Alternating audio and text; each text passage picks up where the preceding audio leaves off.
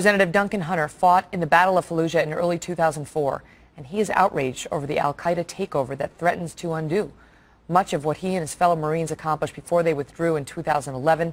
He is with us now, Representative Duncan Hunter, who is a Marine veteran of not just the war in Iraq, but also Afghanistan. So let me just start with you, Representative Hunter, on where I left off with Britt, on the Mr. Gates matter, and then we'll get to Iraq.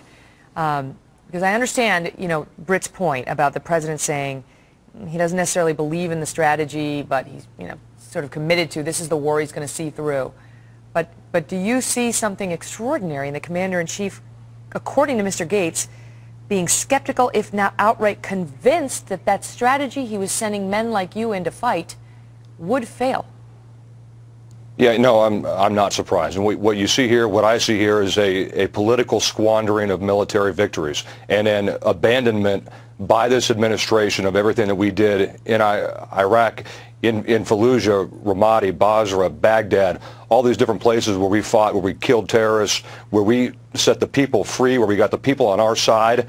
In the Sunni Triangle, Fallujah, after the surge in 2007. I was there in 2004, in April of 2004. But after the big surge, Fallujah was a relatively peaceful place. So was Ramadi. It had transformed because the people finally had freedom. They were able to vote.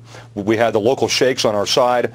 And what you had going forward to 2010, when President Obama refused to get a status of forces agreement with the Iraqis, this is point B, that is point A. What he did, his abandonment of Iraq, led directly to Al-Qaeda taking over what the Marines and the Army had cleared, and what we had set up and what we had helped with the Iraqis. The president, by failing to get a status of forces agreement, because it was the bad war and didn't want anything to do with it for probably purely political reasons, I think, he abandoned it, and here's what we have. And this is a direct correlation, point A, point B, here's where we are. Al-Qaeda now controls what we fought so hard to free. Mm-hmm. I know that there are a lot of, and we're talking about Iraq now, so we switched over from Afghanistan to Iraq. But I know that a lot of veterans who fought in Iraq and to help secure these cities are wondering tonight, because it's been reported now, what did we fight for? What did we lose our comrades for? If now we leave and Al-Qaeda is flying its flags atop these cities. But on the other hand, Representative Hunter, the American people wanted to get out of Iraq by large numbers when President Obama took over, and he got us out of Iraq. And so no one's necessarily talking about sending people back into Iraq now, but the question is whether we withdrew too early and in the right way. I mean, a lot of Americans out there watching this tonight say maybe it wasn't perfect, but we got out. Yeah, we won in Iraq. My dad wrote a book called Victory in Iraq. My dad was a congressman too, and he was chairman of the Armed Services Committee while the war was going on. He wrote a book called Victory in Iraq, How America Won the War. We had won the war by 2010.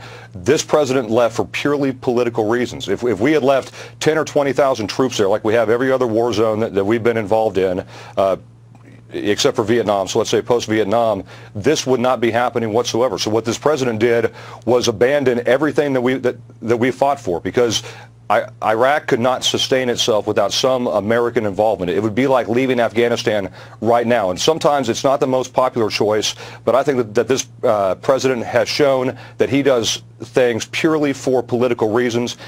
This president has not only abandoned Iraq, he's abandoned the Middle East, Megan. He's out of everywhere. This is a juvenile foreign policy president when it comes to hard-nosed foreign policy in the Middle East. This administration are like little children. And so what we have then is, I was over there fighting, my Marines were over there fighting, and what do we have now? Nothing to show for it because of political reasons, not because we didn't win, but purely political reasons. And God bless all the men and women who spent time in Iraq and fought there.